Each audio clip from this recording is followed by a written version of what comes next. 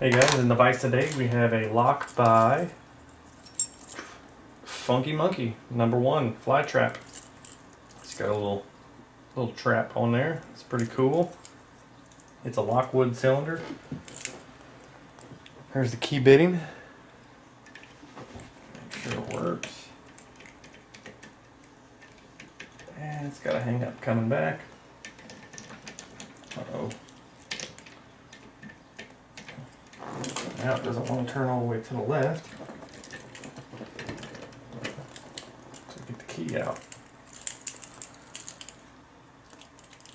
This has definitely been heavily modified. There we go. Alright.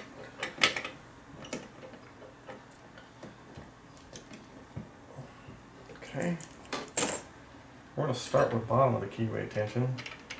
There's a whole bunch of play in there. Look at that.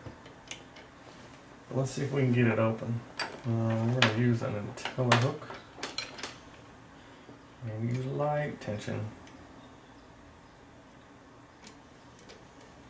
Nothing out of 1, 2 with a click.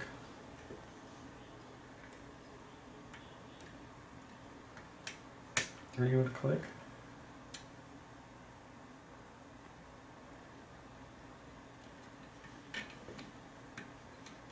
Okay, 4, got a slight click there. 3, feels like 2. Yeah, definitely 2 with a small click. Let me see, go top of the keyway now. Start down here from the bottom. It's definitely 5 with a small click and turn. Small click out of 4, 3.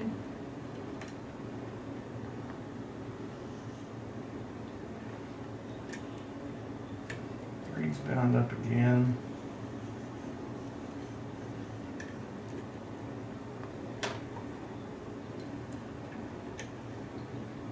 Five, definitely. Okay, that's good.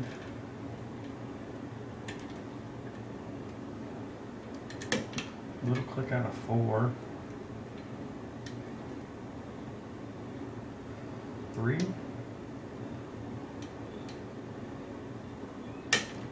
big click there, dropped a couple pins.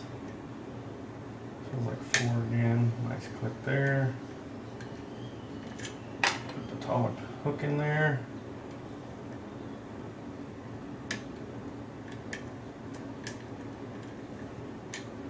Okay, a couple clicks there, a little click out of 2, another click out of 1.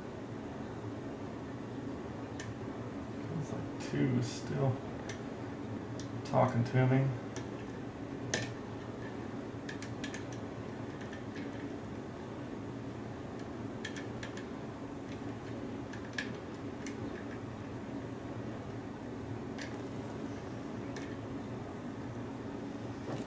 Switch to the bottom of the keyway again.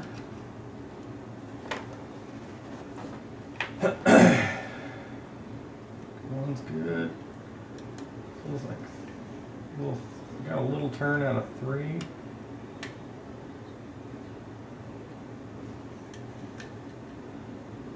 4.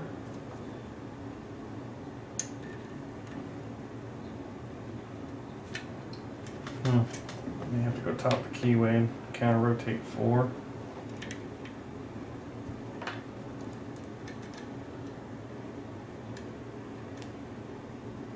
Okay, there we go. Let's see what else we got in here.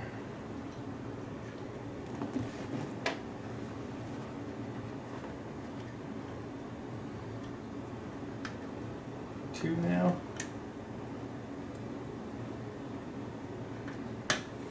Okay. Another click out of 2, small little turn again.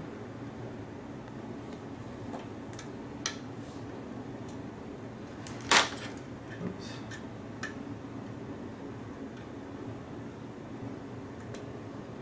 Okay, there's a definite hang up on 3. Whoops. Let's see what we got back here.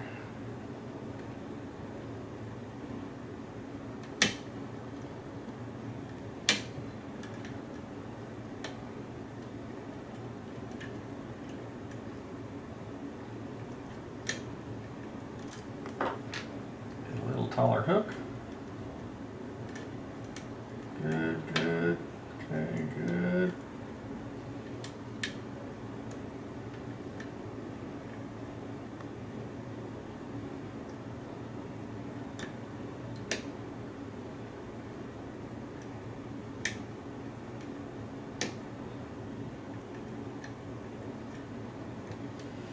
Five's good.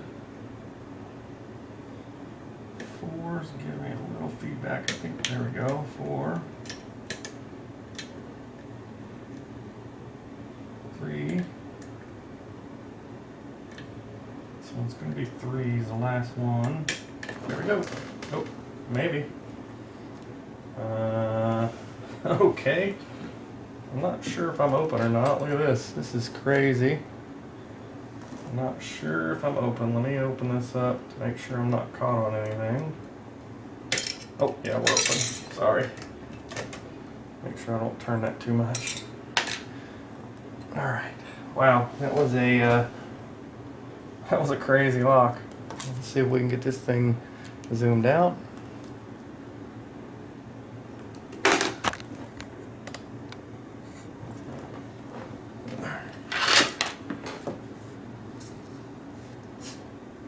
Let's see what we got here. That was craziness. All right, we got a little clip here in the back. Just push that straight out. I'm definitely going to use a shim on this bad boy. There is no telling what's in here. There's a lot of play, a lot of movement. So I'm expecting some T-pin-ish stuff.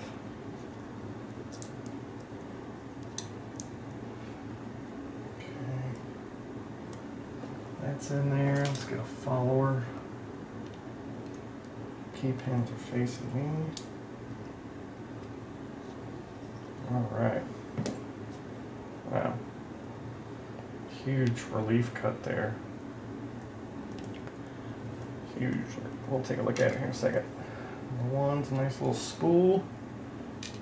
2, a little serrated spool. Well, I guess it's almost a spool. 3, little sharp-lipped spool. 4's a little spool, and 5's a double spool. Inside, he's got threading in 1. Looks like threading and undercutting in 2. Undercut in 3. He's got this relief cut in 4, and then threading in 4, and then undercutting and threading in 5. You guys can see those, hopefully. Really nice work. Look how deep that relief cut is, or very deep. All right, let's see what we got upstairs.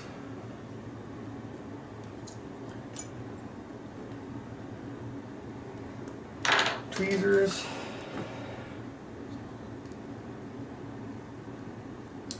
Okay, and number 1, it's got a nice spool.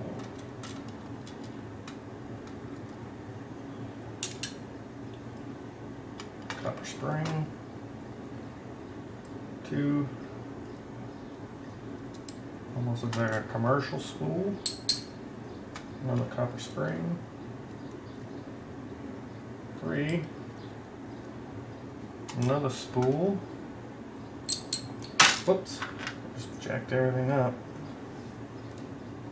I think we're still good. Yep. A tiny, tiny spring on that one.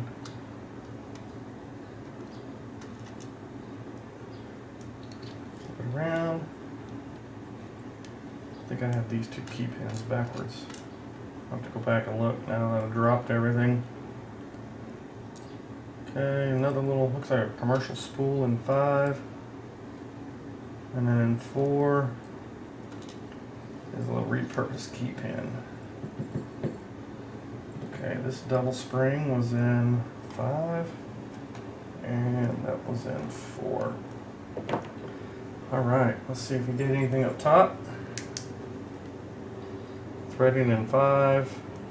Nothing in 4. Looks like we got threading in 3. Yep, we do 3.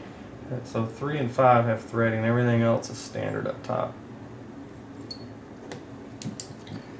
Alright, let's get you guys a little closer look. Like I said, I'm going to have to re-look at the key pins real quick. We can do that at the end because I don't think I showed you guys that all the key pins were in and working. Well, instead of the zoom in button, I hit the stop button. You guys can see it. Zoom in, stop. So we're going to cut this together. It's okay. Alright, you guys can see here. Number one, got a nice spool key pin with a nice spool here on, nice long spool on one.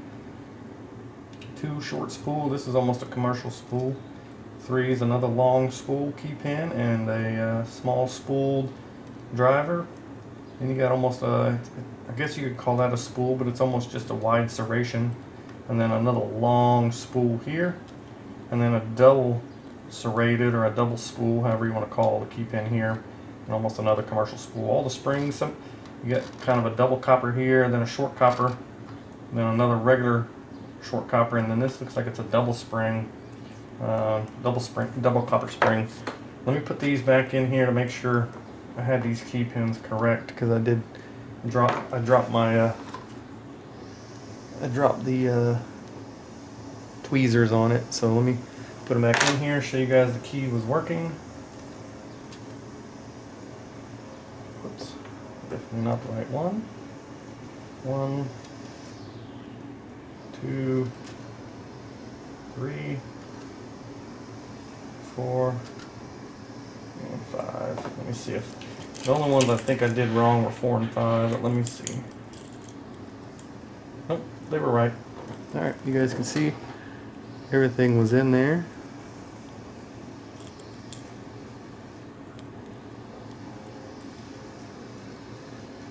That number 1 pin kind of looks high, doesn't it? Like if you push the key all the way in, but it lines up.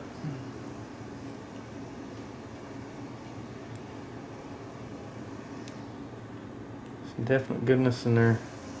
A lot of hard work. Alright guys. Oh man, you didn't even see the top of number 2.